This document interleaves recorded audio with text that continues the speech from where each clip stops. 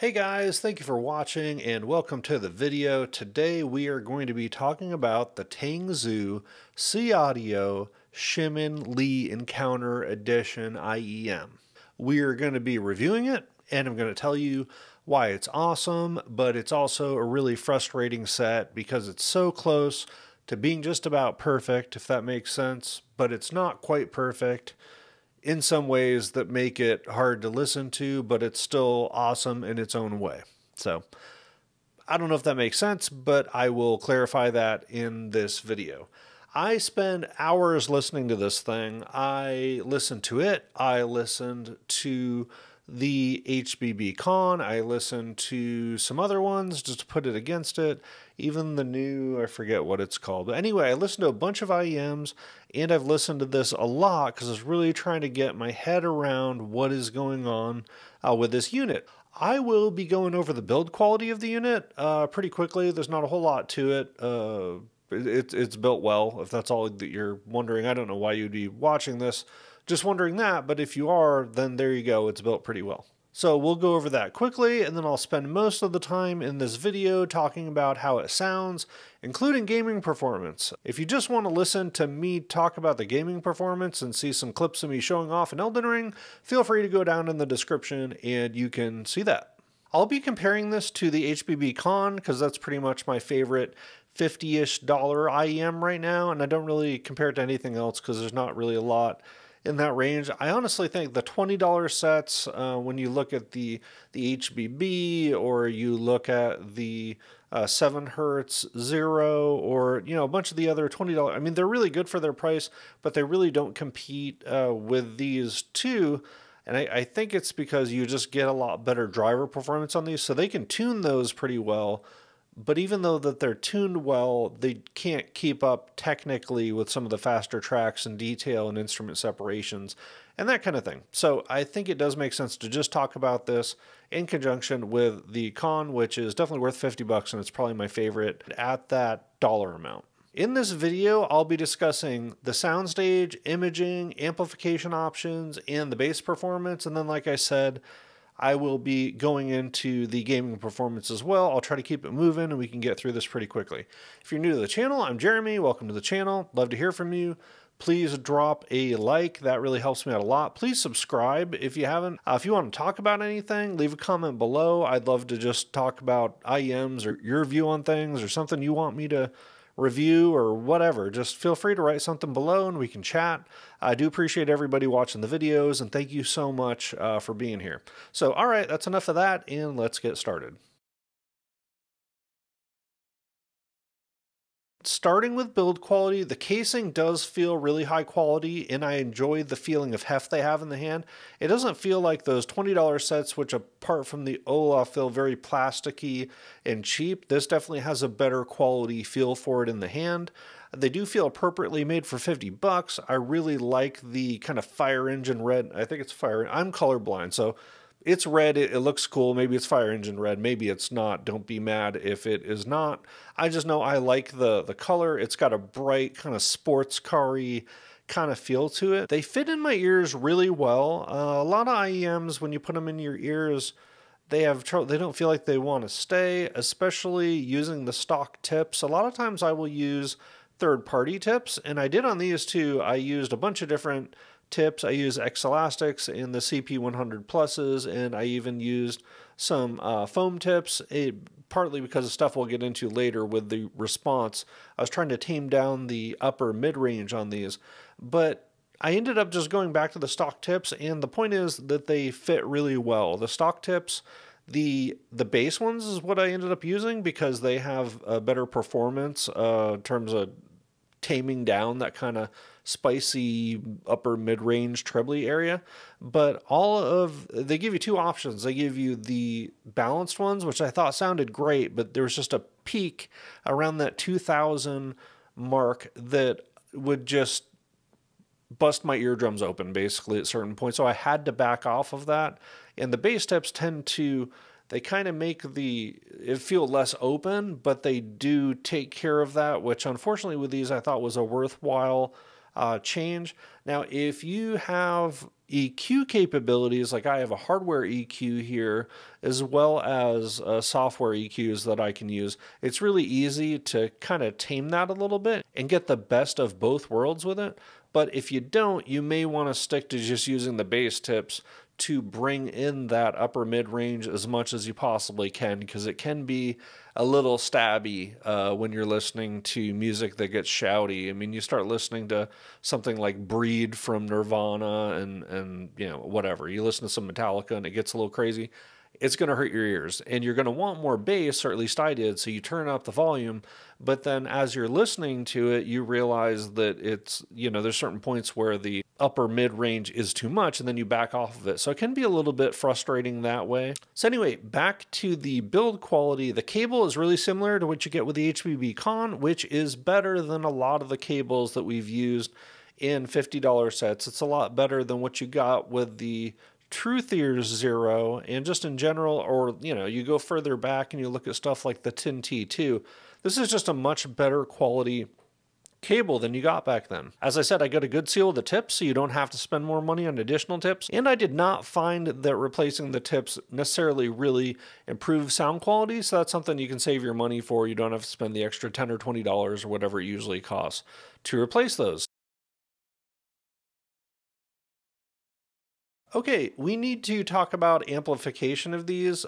Most things, as you guys know, I will just use the Apple dongle to review, and I did that with these as well. The issue with the Apple dongle is that it does give you very good quality clarity and detail, and it's a crisp, clean sound, but it is a little bit cold. And the issue with these IEMs is that when you combine those two, these are already a little bit harsh in the upper mid-range, and the super clean, sterile kind of sound that you get with the Apple dongle, it combines to make it more harsh in the upper mid-range, which can lead to that kind of fatigue. Like I have a Modi Magni stack with a Loki EQ in it, and it's awesome, and it's really easy with that to get great, it feels much more hard-hitting bass. It kind of opens it up a little bit more. It's more dynamic in the sense you just feel like it just gives everything the ability to breathe. And it's really easy with that setup to just EQ out the peaky kind of feeling that you get around 2K, and it sounds amazing. But the issue with that is that's $300-400 worth of equipment. Maybe you just want to use it with your phone or your built-in whatever you've got on a computer, that kind of thing. So if you're using an Apple dongle with these, you are going to get some harshness in the upper mid-range. The bass isn't going to be quite as punchy as you might like. But that being said, it's still a really good experience. Like if you look at these compared to what the Khan gives you, the Khan gives you a more toned down and laid back, and it doesn't have as much instrument separation, and it doesn't have as much detail in Soundstage, but it gives you a really nice, good technical performance with good bass kind of setup, and it's a really nice set. But would I use it for gaming? No, it doesn't give you much sense of soundstage, directionality, any of those kind of things.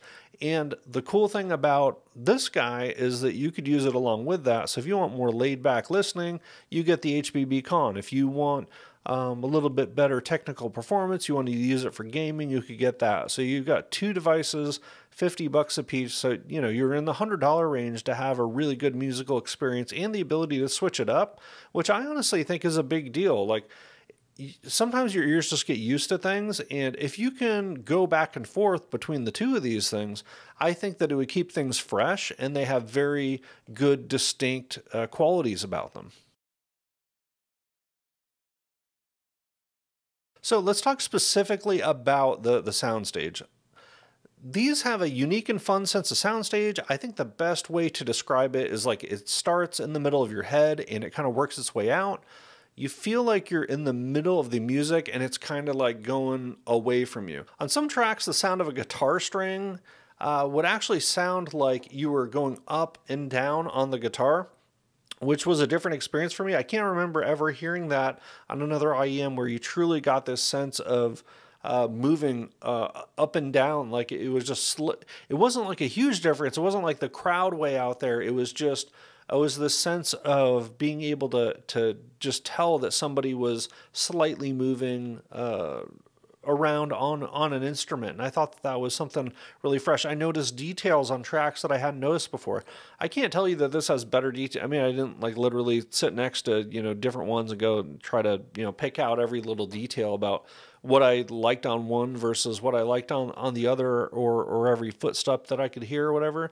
But I can tell you, as I was listening to this, I heard details on some songs that I'd never noticed. On my reference track for Soundstage, the Eagles' 1994 Hotel California Live from the Hell Freezes Over tour. It's just a really good song for getting a feeling for Soundstage. It did a really good job of layering the music and the sounds of the crowd versus the sounds of the instruments being played.